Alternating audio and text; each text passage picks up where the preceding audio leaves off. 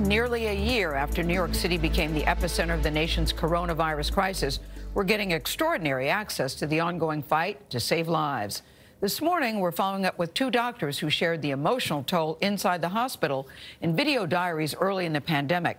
Now, Mount Sinai is allowing cameras inside its ER and its ICU, too, for the first time. Mola Lenghi shows us the progress and continuing peril of a year on the COVID front lines. I think he's about to crash. Yeah. Because of his sepsis?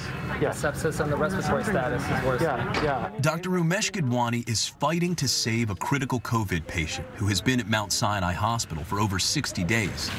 We started what is called ECMO, which is a lung support therapy.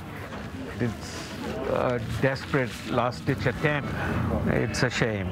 He's so young. It's terrible. The somber responsibility to update the family in a video chat remotely. Do you think they understand how sick he is? Yeah. You do? Yeah, they think he's not going to make it.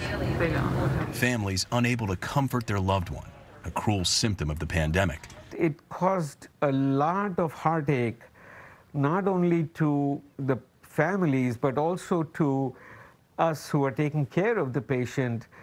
There is still quite a substantial burden of illness and severity of multi-organ failure. In April, Gidwani recorded video diaries to share what battling COVID-19 from the front lines both looks and feels like. What could we have done better? What could we have done different? Could we have saved another life? The things that I see in the ER are scary.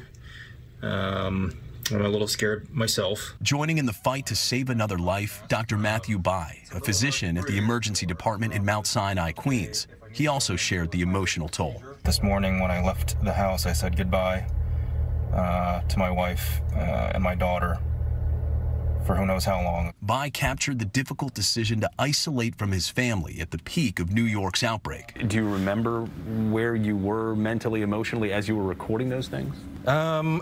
It's fuzzy. I was stressed. There was times of sadness. I felt lonely. There's patients everywhere. We're trying our best to treat everyone that we can. We followed Bai on one of his shifts to see the impact fighting COVID-19 had 1 year later. Usually patients get to bed pretty quickly, but since COVID started, it's been taking hours, sometimes even days.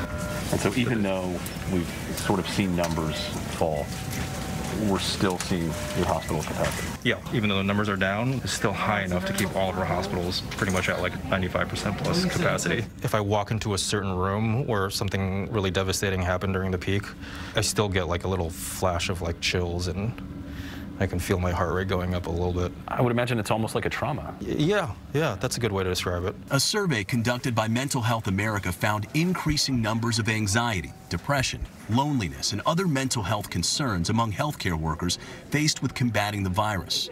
But in a year of devastating lows, there were also highs. My wife just sent me this picture from the park. First swing ride of her life. After 6 weeks separated from his family, the Bais reunited. In August, Bai's wife gave birth to another girl. In the middle of a tough day, like if my wife sends me a picture like that, I'll look at it and just makes everything so much better. Things are looking worse back on Dr. Gidwani's floor. A desperate attempt underway to save this young patient's life. The doctors are going to put a chest tube in. This is one of the worst parts of this pandemic is how people have to die separated from their loved ones. Never alone, never alone. Our nurses, our doctors are always there, always at the bedside. A year by the bedside, bearing trauma hidden beneath layers of PPE. For CBS This Morning, Mola Lenghi, New York.